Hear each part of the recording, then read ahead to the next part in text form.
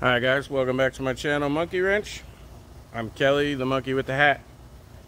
Today is a turning point in the channel. It's been a long time coming.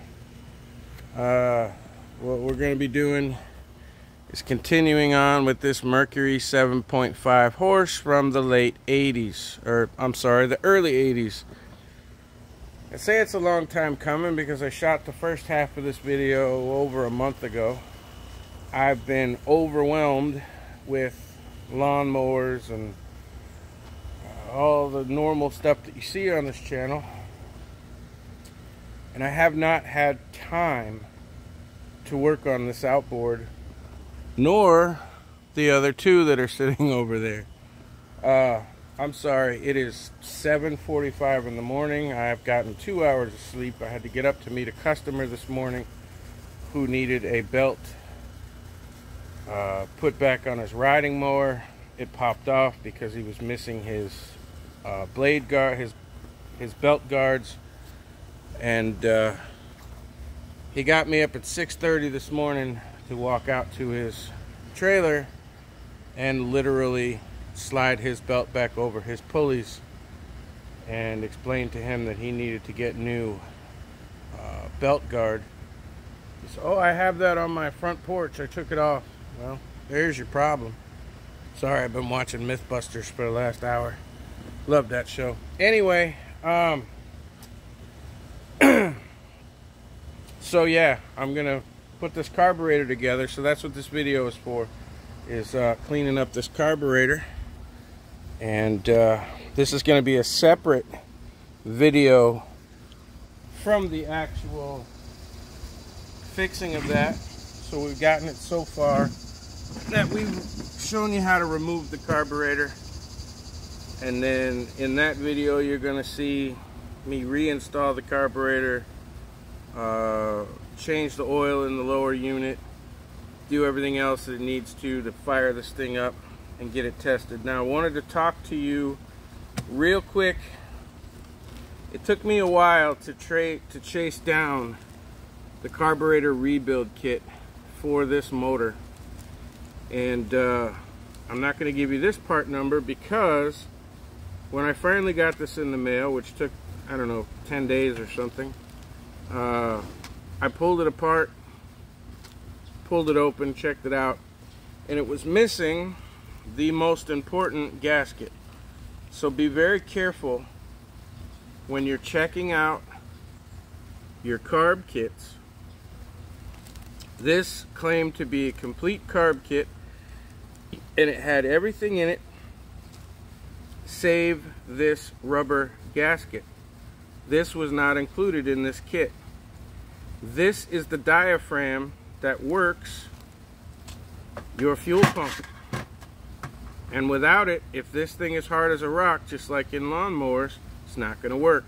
So I had to track down another carb kit and order this one, and this one came from Sierra. And if you're working on a late 70s, early 80s Merc 7.5, it says replaces Mercury Mariner part number 1395-9024. And it's a carburetor repair kit, and it's 18-7215. So I'll hold that up. You can pause the video and write that down. So do not make that mistake. Make sure when you check your carburetor kits, it comes with everything. That was sealed. I did go back to the website, go through the part list, and sure enough, this gasket was missing. So don't make that mistake. I wasted 25 bucks and can't return it. I'll use the gaskets for other things, so it's not a huge deal. This is going to be done in real time, so the only reason you should be here is if you want to learn how to rebuild a carburetor on this old Merc. I have fired this thing up using carb cleaner, so I know it's got good compression and good spark. I'm going to start by taking this off. This is the intake line for your fuel. Comes in through here, goes in through here. You have your round cork gasket. You have your wire mesh.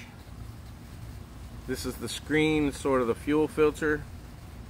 Make sure that's clean. I don't remember if a new one came in the kit or not. I don't see it.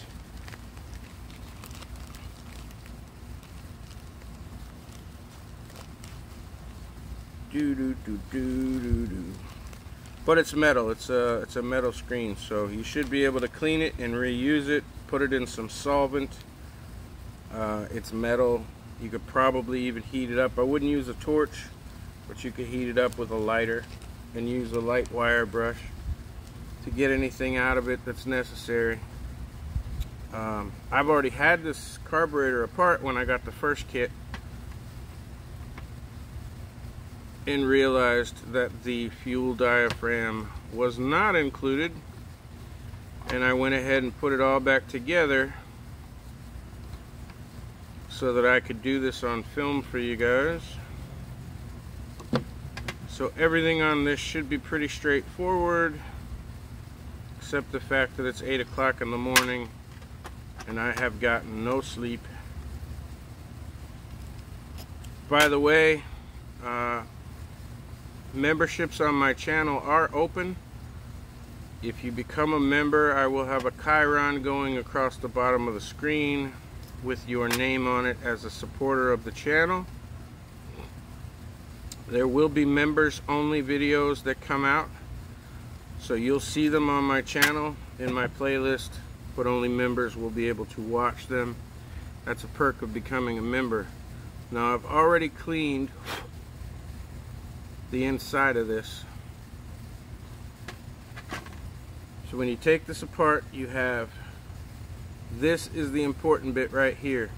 On the top side you have this cardboard gasket, and then you have the diaphragm underneath, and this thing is hard as a rock. And that is what this is. Now these only go on one way. You see all your holes, and they will match up with the diaphragm. Make sure that you match them correctly, because the holes on one side are different than the holes on the other.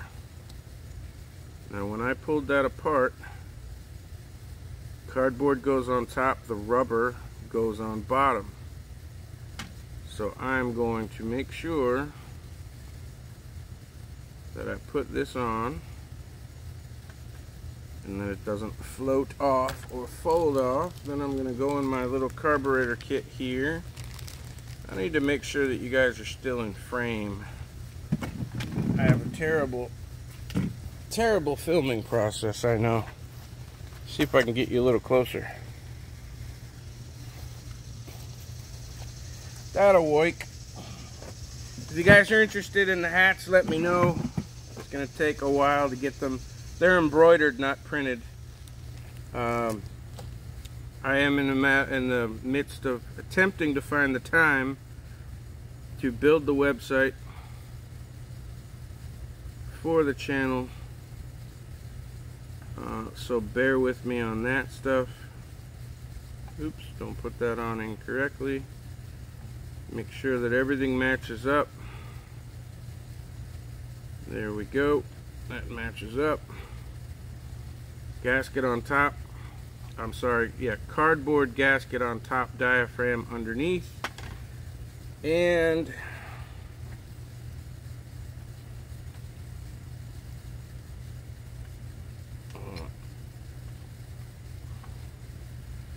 take this off. Okay, the reason I did it that way, to show you, so that when I take it off, I put it back on the same way. Now under here we have a light colored gasket, and this has flaps on it. You see these 3 flaps. And then we have a cardboard gasket.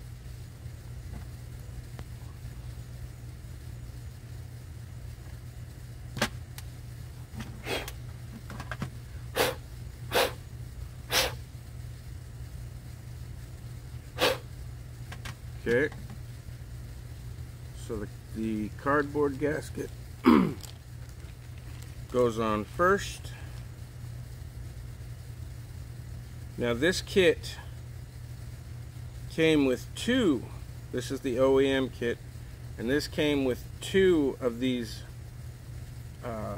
gaskets. They look identical, but I can tell you right now that this is much thinner in here, and these flaps are not as wide as this one. I can see it next to it if you can get that on your camera. This one is wider, and this is the one that was on it, so that's the one that I'm going to use along with the correct gasket. I just pulled that off, so I should be able to put it back on.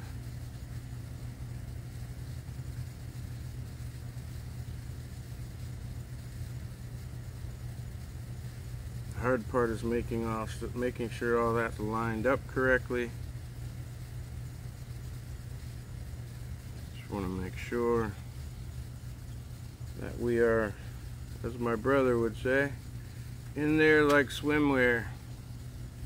You may have to take this off and put it back on a few times to make sure that everything lines up. What I should do is take them all off at the same time, then fit my screws through. Make sure that everything lines up correctly.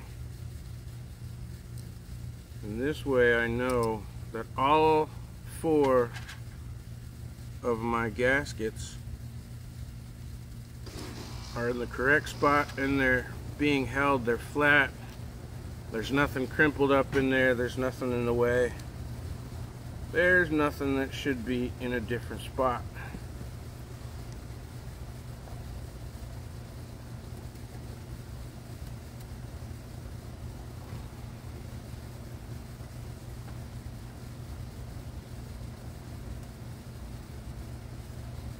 Then as you put it down, make sure that everything stays flat where it's supposed to be. Let me put this stuff back and get it out from under my arm, or it's going to hit the ground because it's 99,000 degrees out here already and the sun has barely made it past the tree line. What am I doing, dude? What am I doing? Look at this. You're not even reminding me what's going on. I am doing this in my sleep. Can you figure out what I might have done wrong at this point? Maybe. Can you scream through the camera next time and let me know I'm being a dumbass?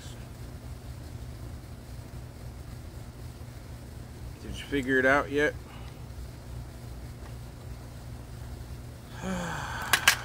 Don't do this when you're asleep, boys and girls. It's not the smartest thing in the world.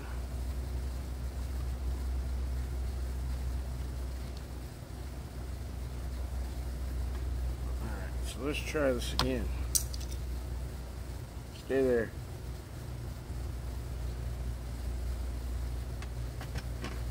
And of course, don't do this shit while you're asleep. You couldn't remind me that I was supposed to put the cap back on, could you?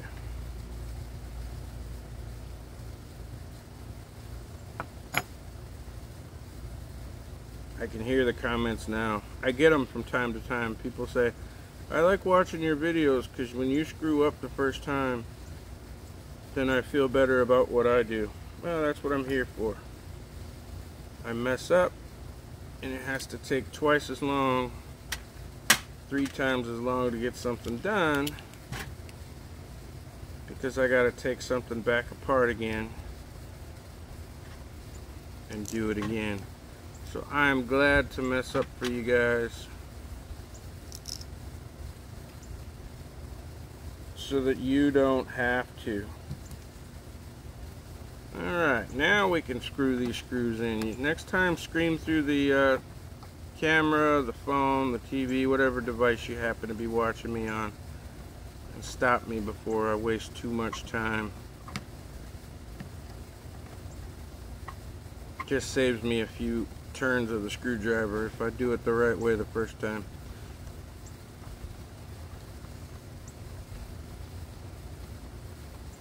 Thank you for every thumbs up on the video. The thumbs up is more important than the subscriber. I appreciate the fact that I'm about to break 5,000 subscribers in the next few days.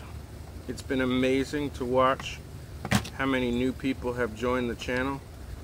But thumbs up is more important. And I know it's a pain in the butt when you give a thumbs up and then I show up in your feed all the time. But a thumbs up shows the YouTube algorithm that people actually enjoy my videos, and then YouTube is more likely to show them to people that have never seen them. So if you get any value out of this video, if you like screaming at me through the TV, think I'm a dumbass, whatever the case may be, give me a thumbs up, give me a thumbs down. It's the same thing, and then at least I won't show up in your feed all the time. YouTube doesn't care whether it's thumbs up or thumbs down. But if you hit one of those thumbs, that shows interaction with the video, and YouTube is more likely to show me to new people, and that's how I grow. So that is the most important thing. Plus, don't skip the commercials. I'm a YouTuber and I still skip commercials, so I have no right to say that. I know how important commercials are, but right now the only income I have coming from the channel is from commercials, and if you skip them, I don't make that half a penny. So if you really want to support a channel and you don't want to give them money, or you don't have money to give, just make sure you watch the whole commercial, that's all.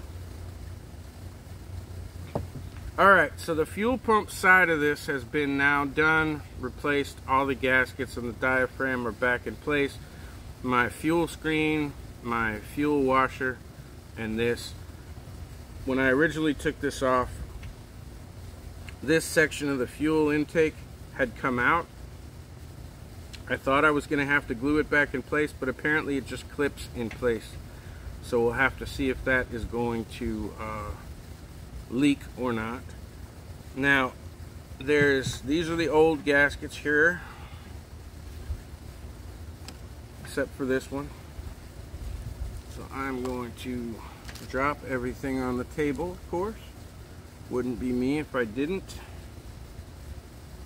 And even though I have already had this side off, and I know it's clean, you guys need to see that it's no harder than a lawnmower. Now the funny thing about this particular one, is rebuilding the fuel pump side of this is almost identical to rebuilding a 2-cycle weed eater. As you see, there's just gaskets and diaphragms in there. So you don't have to be afraid of pulling this apart. Just be careful when you do that you see if the diaphragm is under the cardboard gasket or over it, and when you take it apart, put it back together, make sure you put it back the same way. And then this side of the carburetor is exactly the same as a push mower. You have a jet in there, you have a jet here, you have your needle down in here, your float. That's it. So pulling this thing apart and cleaning it out is easy. See if I can get this inner jet out again, even though I don't need to clean it because I've already cleaned it once. But you know from my other videos that sometimes I have to clean a carburetor several times. Now this jet right here is very simple. You have 4 jet holes. Just run those through with your tip cleaner, go through the center, and then you should be able to look through it and see that it's all clean. Clean this out. You can pull the needle out. You can pull out the needle here. This is your low. Make sure that everything is cleaned out. Put it back together. The other thing that comes with this gasket rebuild kit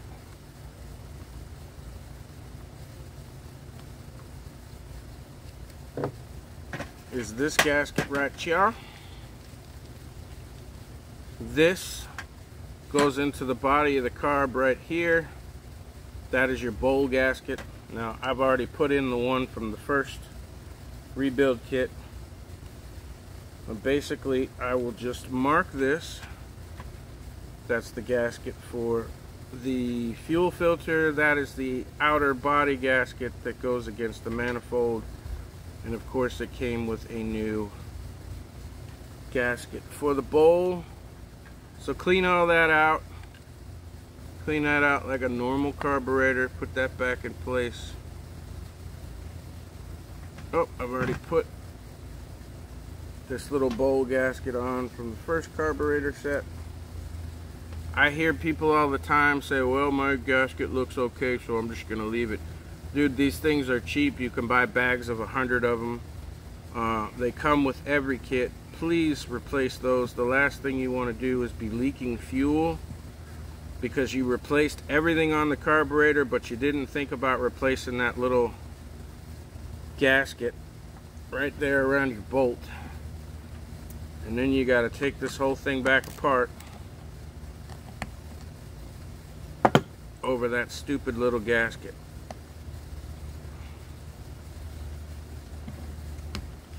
That is something you don't want to have to do. And that's it. That is the whole thing. That is the important thing. The only thing you did not see when I pulled that center jet out was me taking my piece of wire and going through and clearing all the holes and spraying it out with carb spray. That's all. It's the same as rebuilding a carburetor on a lawnmower, a zero turn. Now you do have your idle set screw here, you have a jet screw here, and you have a jet here. So make sure that when you put these back in, I'm sorry, this is, I'll show you in the other video what goes on here. You have, so you have your set screw here, you have your jet screw there, and other than that, this is your butterfly here. So as long as that opens and closes, that's what this is right here. You're good to go. Spray out all the little holes that you can find in there. Make sure that you are cleaned out. I already am. There's one right there. Other than that, that's all you have to do to these carburetors. So if you want to see me reinstall it on this Mercury right here, all you have to do is watch that video,